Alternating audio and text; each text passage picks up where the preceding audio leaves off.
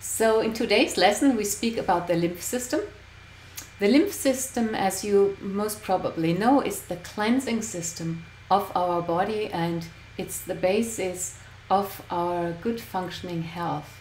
It's the basis for the immune system, and in order to be healthy you definitely need to have a functioning lymphatic system. So when you're on a rebounder, what happens is that the rhythmic bouncing stimulates the fluid, the circulation of the fluid through the body. And we have a lot of lymph fluid. The lymph is in our entire body because it has to cleanse everything. So there are little lymph channels, and here I show you the picture of how that looks like. And it is very, very important that this lymphatic fluid is moving through the body. We have about twice as much as we have blood. So for the blood we have a pump, that is the heart, but for the lymphatic fluid there's nothing. In fact, our calves are the pump of the lymphatic fluid. The calves are pumping the fluid and making sure that it circulates in the body.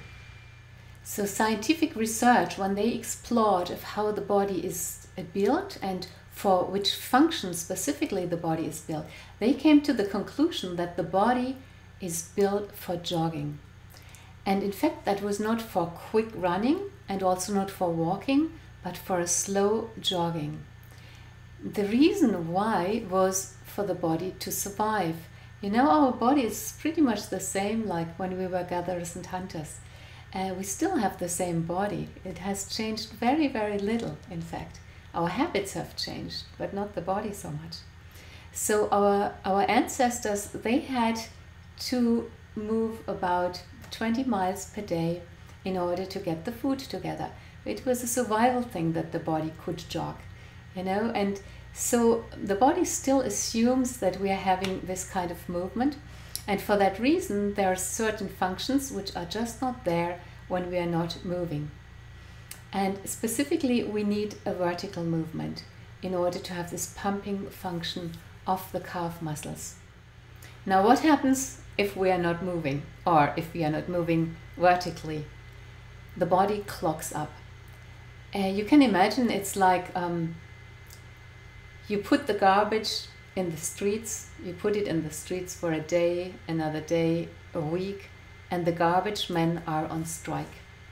Exactly that is what's happening in our body when we don't have the lymphatic fluid moving through the body and taking the garbage away and cleansing the body.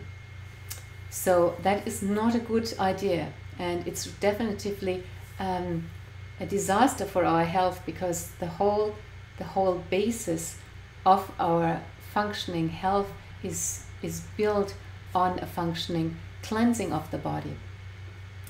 So it is the rhythmic moving on the rebounder which helps to pump that lymphatic fluid through the body, and in order to have the calves really pumping thoroughly, we need a soft bounce. It's like when you are jogging, you know, you're not jogging tock, tock, tock, tock like that, you know, you're jogging and so forth. So that's the same thing with the rebounder.